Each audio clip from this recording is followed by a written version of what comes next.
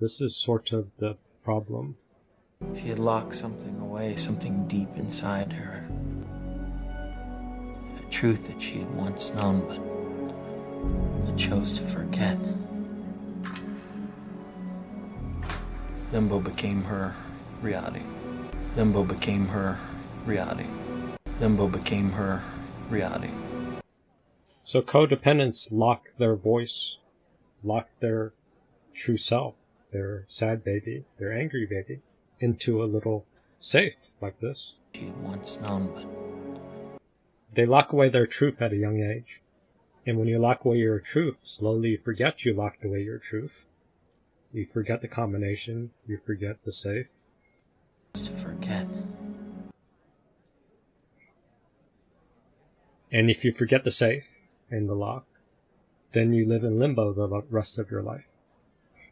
Limbo became her reality.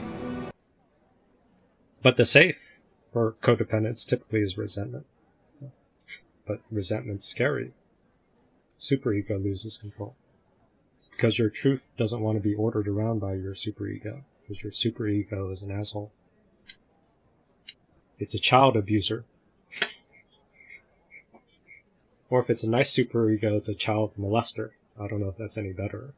Probably you have both. Yeah, most codependents have a child abusive molester as their superego.